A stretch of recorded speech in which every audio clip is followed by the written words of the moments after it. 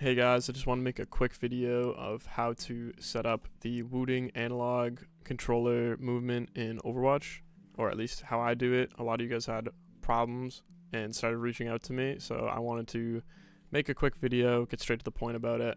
So what you want to do is in the description there will be an import code. You can go right here, input the profile. It'll come up with this. Make sure the W, A, S, and D are all left joystick bound. If not, you can go to gamepad mapping. Put them on for yourself. You can move your analog curve to how you want. I like this personally, so it goes fast strafe, slower a bit, and then back to fast.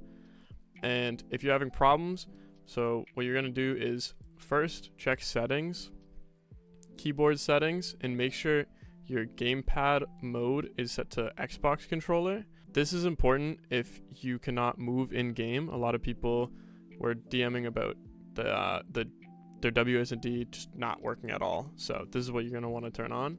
And if you have the problem where your interface keeps moving from like controller to keyboard like this, where it just keeps going buttons and then keys, what you want to do is you go to options, controls, controller, go to force keyboard and mouse user interface and just turn that on.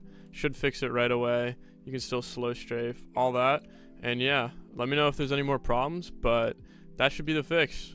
Thank you guys for tuning in. One bonus tip too is that you can use FN plus enter to hot swap between your two top keyboard profiles. This is very helpful while using analog because your W, A, and D keys actually get remapped to a joystick, so you can't type, which can be pretty annoying when you're trying to type a sentence and you don't have those 4 letters. So just FN, enter, will swap straight to whatever your top one is. I just use a normal, really responsive typing. So yeah, have fun guys.